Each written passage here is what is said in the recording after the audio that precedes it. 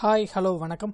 இன்றைக்கி நம்ம பார்க்க போகிறது AWS அமேசானில் CLI எப்படி நம்ம டவுன்லோட் பண்ணுறது, எப்படி செட்டப் பண்ணுறது. ஸோ இந்த ஃபீச்சர் பற்றி பார்க்கலாம். ஸோ கூகுளில் amazon.com CLI சர்ச் பண்ணுங்கள். சர்ச் பண்ணிட்டு ஓப்பன் பண்ணால் இங்கே வந்து நமக்கு டவுன்லோடபிள் இங்கே இருக்கும்.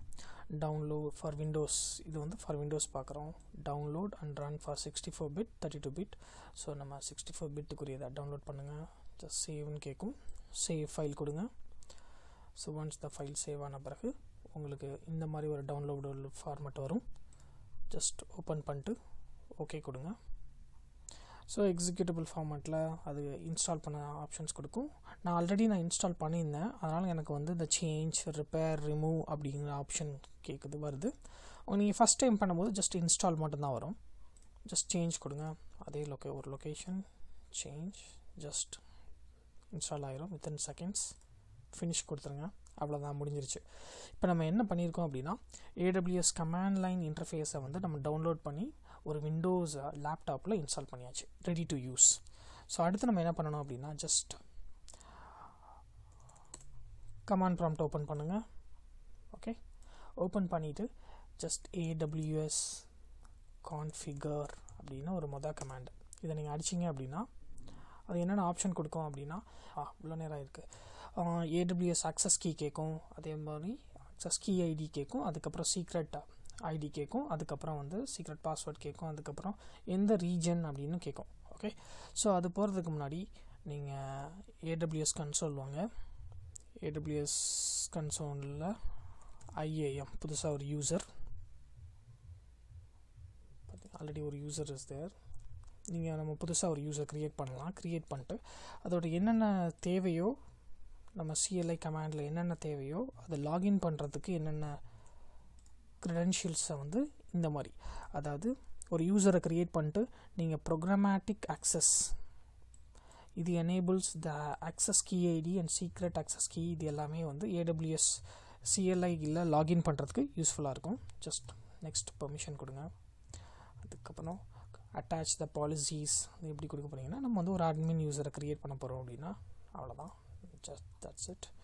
இதை வந்து ஒரு கீ வந்து டேகை வந்து இதை வந்து நம்ம டிபார்ட்மெண்ட் அப்படின்னு கொடுத்துட்டு வேல்யூ வந்து அட்மின் கொடுத்துடலாம். Next preview. ஸோ இங்கே பார்க்கும்போது ஓகே, க்ரியேட் யூசர்ஸ் கொடுத்தீங்க அப்படின்னா உங்களுக்கு இங்கே வரும். இதுதான் இதோட access ID. So secret access key, இதை வச்சு தான் வந்து நம்ம CLIயில் லாகின் பண்ண முடியும். ஃபார் எக்ஸாம்பிள், நான் அந்த ஆக்சஸ் கீ ஐடியை காப்பி பண்ணுறேன். காப்பி பண்ணிட்டு நம்ம கமாண்ட் லைன் இங்கே வந்து இதுக்கு நம்ம இன்புட்டாக கொடுக்கணும். இதை ரொம்ப சீக்ரெட்டாக வச்சுருக்கணும். இதை ஆக்சுவலாக இந்த யூஸரை வந்து நான் எண்ட் ஆஃப் த செஷனில் வந்து நான் அதை டெலீட் பண்ணிடுவேன். ஓகே, இப்போ நம்ம இந்த தமிழ் Cloudguy அப்படிங்கிற யூசர் நேமோட ஆக்சஸ் கீ ஐடி இருக்குது. அதை ஃபஸ்ட்டு ஆக்சஸ் கீ ஐடியை காப்பி பண்ணி பேஸ்ட் பண்ணுங்கள்.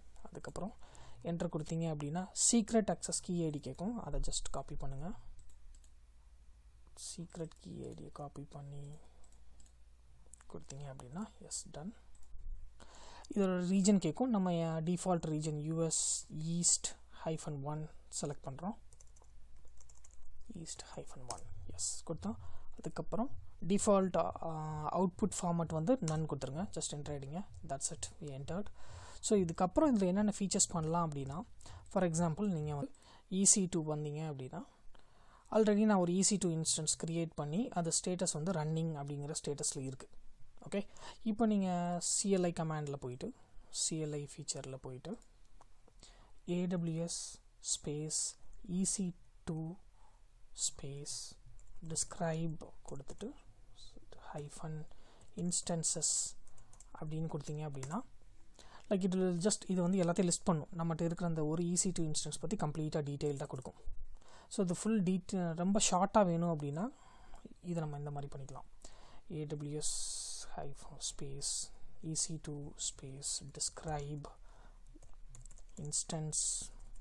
இன்ஸ்டன்சஸ் கொடுத்துட்டு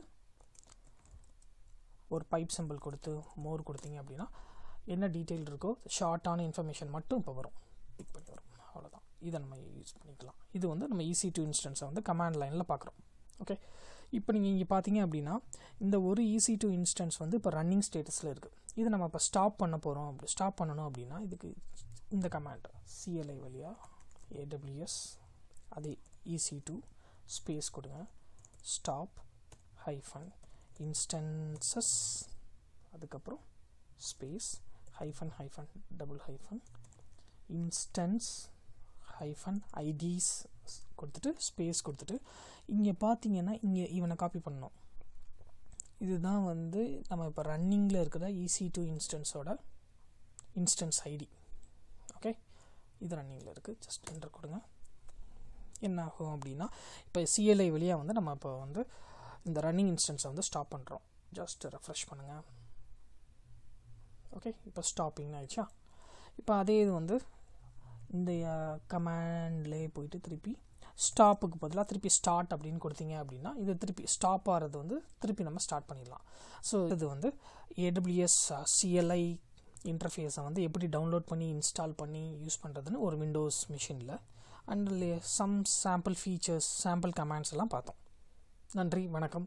இதில் நீங்கள் ஏதாச்சும் டவுட் இருந்தால் என்கிட்ட சொல்லி பிங் பண்ணுங்கள். நான் அதுக்கு ஃபர்தராக உள்ள வீடியோஸில் அப்டேட் பண்ணுறேன். லைக் பண்ணுங்கள், ஷேர் பண்ணுங்கள், சப்ஸ்கிரைப் பண்ணுங்கள். நன்றி, வணக்கம், பாய்.